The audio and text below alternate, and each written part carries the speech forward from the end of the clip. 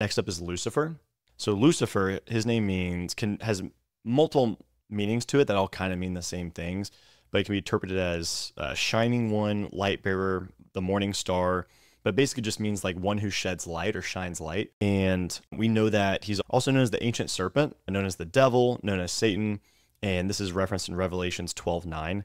We know that he is constantly at battle with God. We know he has rebelled against God. We know that he's tried to convict other angels to be rebellious against God. We know that he was casted out of heaven, and we know that he will be sent to the eternal fire, which is mentioned in Matthew 25:41.